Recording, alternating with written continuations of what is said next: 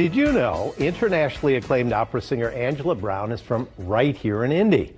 Well, she is, and Patty Spitler caught up with the incredibly talented and inspirational star. Here's a sneak peek of Patty's story. This internationally acclaimed and admired opera star is, hold on, a Hoosier. You're from Indianapolis. Your tie is Indianapolis, but you're known worldwide. Yeah, isn't that something? I'm blessed. Born and raised here in Indianapolis, went to IPS School 76, Mapleton Fall Creek, went out to Pike Township for a minute, graduated from Crispus Attucks High School, went to Indiana University for my graduate work. So yeah, all of my ties are here in Indiana. You're known around the world. You've traveled, what, 6 continents with your singing and opera? How does a girl from Indianapolis get involved in opera?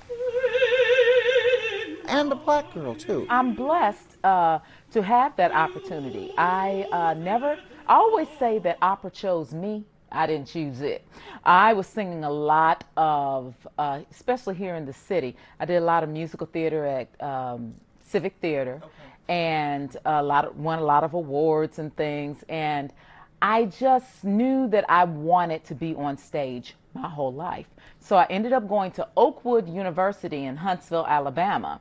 Then that took me back to Indiana University to work on my graduate work, and I started doing competitions. I won the Metropolitan Opera competition in '97, and then in 2004 I made my Metropolitan Opera debut. That's over there on the wall, and they say the rest is history, and there are no overnight sensations, believe me. I have had the opportunity to travel the world since then, singing. And I do a show called Opera from a Sister's Point of View. Tell me about that. Opera from a Sister's Point of View is a show that demystifies opera for audiences that normally wouldn't go. Okay. Now, Miss Patty. That's a great idea.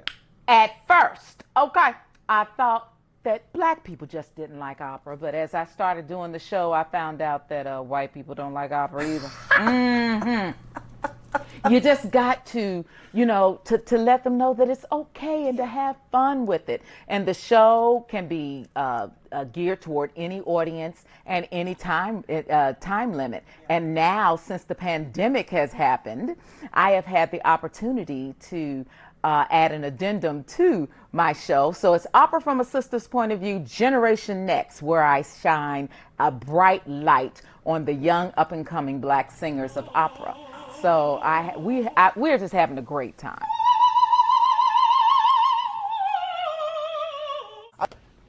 I want to hear you attempt that, Tim. Oh my goodness. Oh. I have so much respect for what they do and how they do it. It's absolutely amazing. And Patty does have more with Angela Brown, including how Angela's dog reacts when she sings opera.